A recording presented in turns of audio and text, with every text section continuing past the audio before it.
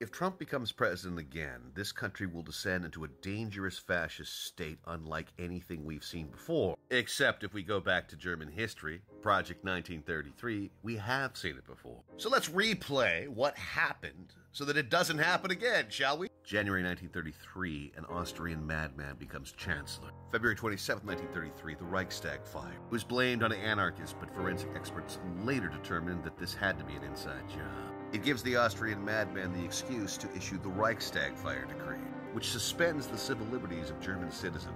March 23, 1933, the Enabling Act gives the Austrian madman complete and total power. He could sidestep the Reichstag, he could sidestep the president of the Weimar Republic. And in April and May, there is unmitigated violence against Jews and anyone who was an opponent of this new regime. That same year, 20 Nobel Prize-winning Germans leave the country. In 1934, out of 5,000 university professors, 1,600 are removed. There are, of course, book bans, not unlike what has been happening this year in various states. The police stick to the sidelines as the brown shirts are allowed to beat the ever-living shit out of anyone who is Jewish or an opponent of this hideous ideology. June 1933, the Köpenick Blood Week. The brown shirts descend on a suburb in Berlin. They arrest 500 local men. They torture them all so badly that nearly 100 of them are dead at the end of this bloodbath. And if you think that this can't happen here, go back to January 6th and watch the bloodthirsty lust in the MAGA cult's eye.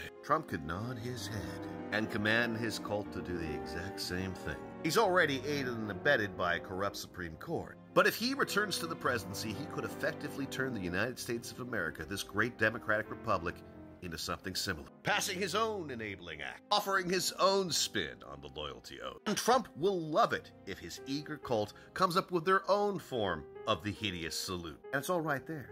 Read books. Learn from history. I recommend Conrad Hayden, William Scherer, Richard Evans, Benjamin Carter Hett. I've read or reread all of those books in the last 2 months. Before you MAGA cult assholes call me a liar. Well, those are my sources. And if you still buy into the red baseball cap, you are part of the problem.